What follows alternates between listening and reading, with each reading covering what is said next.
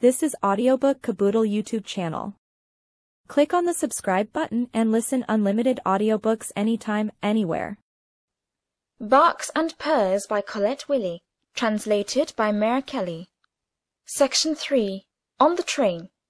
Kiki-the-Demure, Toby-Dog, she and he have taken their places in a first-class compartment. The train rolls along towards distant mountains and the freedom of summertime. Toby, on a leash, lifts an inquiring nose to the window. He has strewn the carriage with newspapers. Kiki-the-Demure, silent and invisible in a closed basket, is under his immediate protection. She, leaning against the dusty cushions, is dreaming of the mountain she loves best, and of the low house on it, weighed down with jasmine and Virginia creeper. How fast this carriage goes!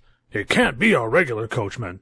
I haven't seen the horses, but they smell very bad and make black smoke.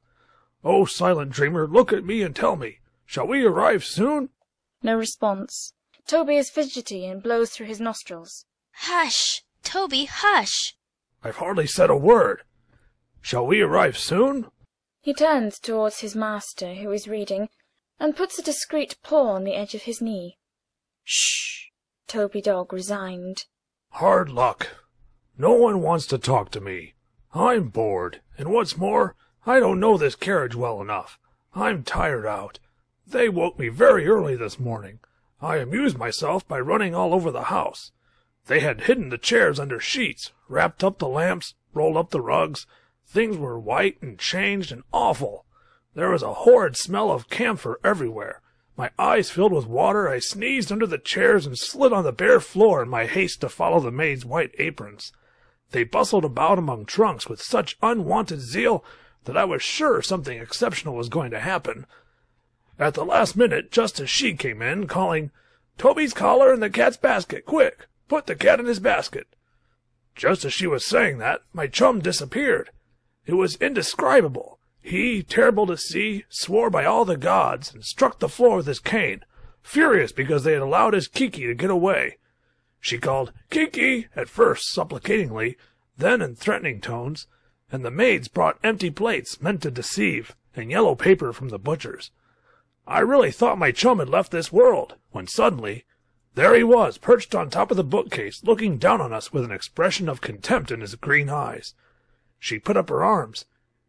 "Kiki, will you come down immediately? You're going to make us lose the train." But he didn't come down, and it made me dizzy, though I was on the ground, to see him way up there walking and turning about and mewling shrilly to tell us how impossible he found it to obey. He was about frantic and kept saying, "Heavens, he's going to fall." But she smiled skeptically, went out of the room, and came back armed with the whip. The whip said crack twice only. Then a miracle happened, I think, 'cause the cat leapt to the floor softer and more bouncy than our plaything, the ball of wool. I would have broken to pieces falling like that. He has been in this basket ever since. Toby goes to the basket. Ah, here's a little peek-hole. I see his whiskers. They're like white needles. Whew, what eyes! He jumps back. I'm rather afraid. One can't really shut a cat up. He always manages to get out somehow. He must suffer, poor fellow. Perhaps if I speak kindly to him. He calls very politely. Cat! Kiki-the-Demure spitting furiously. Toby-Dog jumping back. Oh, you said a bad word. You look awful. Have you pain anywhere? Go away. I'm a martyr. Go away, I tell you, or I'll blow fire at you. Toby-Dog ingenuous. But why? Why? Because you're free, because I'm in this basket, because the basket's in a foul carriage which is shaking me to pieces, and because the serenity of those two exasperates me. Would you like me to look out and tell you what one sees from the carriage window? Everything is equally odious to me. Toby-Dog, having looked out, comes back. I haven't seen anything. Thanks, just the same. I mean, I haven't seen anything that's easy to describe.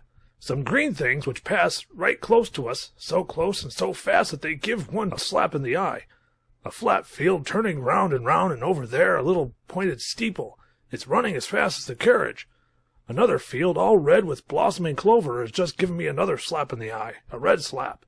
The earth is sinking in, or else we're going up, I'm not sure which. I see way off, far away, some green lawns dotted with white daisies. Perhaps they're cows. Kiki-the-Demure with sarcasm. Or wafers, for sealing letters, or anything you like. Aren't you the least little bit amused? Kiki-the-Demure with a sinister laugh. Ha! Ask of the damned. Of whom? Kiki-the-Demure more and more melodramatic, but without conviction. Of the damned in his vat of boiling oil, if anything amuses him. Mine is not physical torment. I suffer imprisonment, humiliation, darkness, neglect. The train stops. A conductor on the platform cries, "All aboard! All aboard!" Toby-Dog bewildered. Someone's crying out! There's an accident! Let's run! He throws himself against the carriage door and scratches at it. She, half asleep. Toby dear, you're a nuisance. Toby-Dog distracted. Oh, you inexplicable person! How can you sit there quietly? Don't you hear those cries? They're stopping now. The accident has gone away. Wish I'd known. The train starts again. He, throwing down his paper. The poor beast is hungry. She, now very wide awake. You think so? Well, I am too, but Toby is to eat very little. He, anxiously. And Kiki-the-Demure? She, peremptorily. Kiki sulks, and he hid this morning, so they'll have even less than Toby. He isn't making a sound. Aren't you afraid he's sick? No, he's simply vexed. Kiki-the-Demure, as soon as there's a question of himself. Meow. He, tenderly and eagerly. Come, my beautiful Kiki, my imprisoned one, come. You shall have cold roast beef and some breast of chicken. He opens the prison basket, and Kiki puts forth his head, flattened on top like that of a serpent, then his long striped body cautiously, and so very slowly that one begins to think it's coming out by the yard. Toby-Dog pleasantly. Ah, there you are, cat. Well now, proclaim your freedom. Kiki, without replying, smooths his ruffled fur. Proclaim your freedom, I tell you. It's the custom. Whenever a door is open, one must run, jump, twist oneself into half circles, and cry out. One? Who's one, pray? We dogs. Kiki-the-Demure, seated and very dignified. Would you have me bark, too? We have never followed the same rules of conduct that I know of. Toby-Dog vexed. Oh, very well, I don't insist. How do you like this carriage? Kiki-the-Demure sniffing fastidiously. It's frightful. However, the cushions are rather good for one's nails. He suits the action to the word. Toby-Dog, aside. Now if I did that... Kiki-the-Demure continuing to scratch the upholstery. Hun, may this spongy grey cloth soothe my rage. Since morning the whole universe has been in a state of monstrous revolt. He whom I love and who venerates me made not the least effort to defend me. I've submitted to humiliating contacts, been jolted to death, piercing whistles have shot through my head from ear to ear. Ho, ho, how good it is to relax the nerves and to imagine that, with gleeful claws, one tears the enemy's flesh in bloody shreds. Ho, ho, scratch! And lift the paws on high, lift them high as possible. It's a supremely insolent gesture.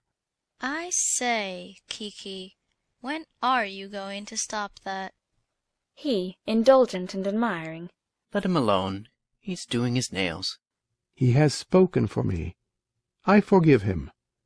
But since it's allowed, I don't care any more about tearing the cushions. When will I get out of this? Not that I'm afraid. They are both there, and the dog, too, with their everyday faces. I've twinges in my stomach. He yawns.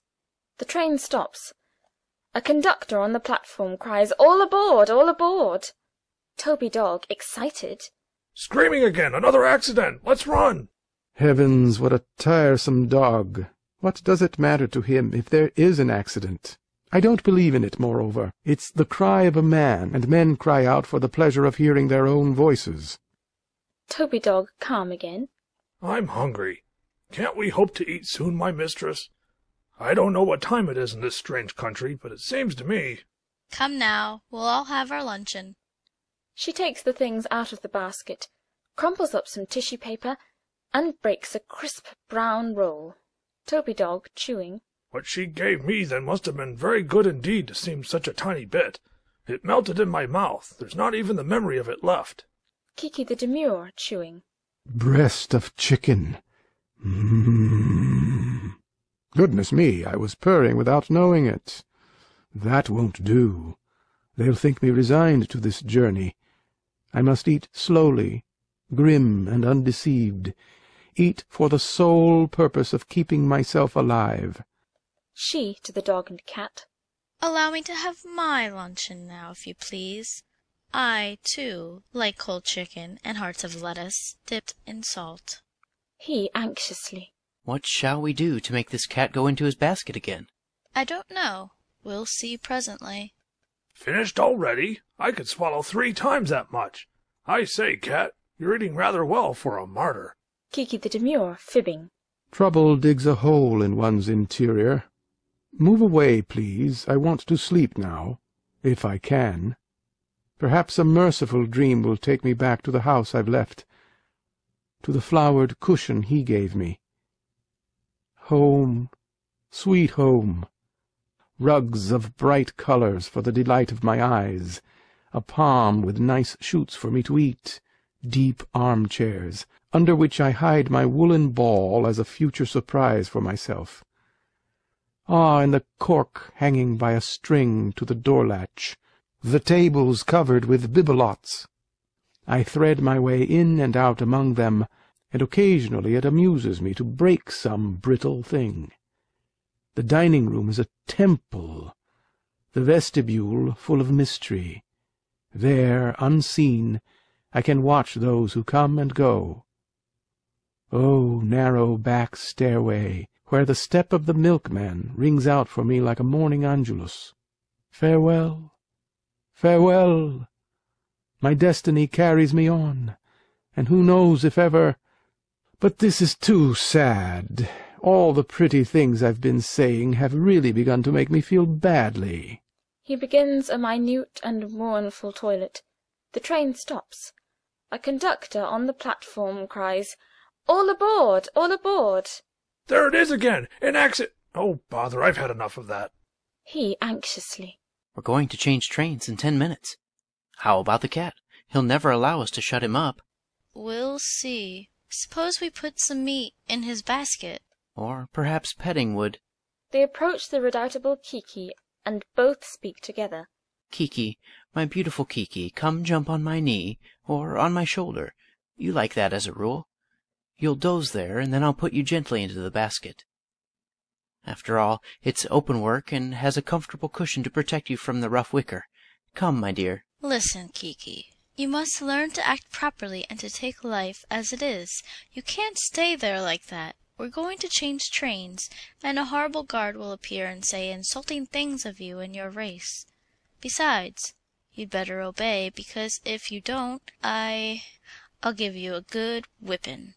But before she can lift her hand against his sacred fur, Kiki gets up, stretches himself, arches his back, yawns to show the rosy lining of his mouth, and then walks to the open basket, where he lies down with an admirable air of quiet insolence. He and she exchange eloquent glances. End of section 3. This was Audiobook Caboodle YouTube channel presentation. We hope you enjoyed listening. For full audiobook, check out our playlist section. Links in description below.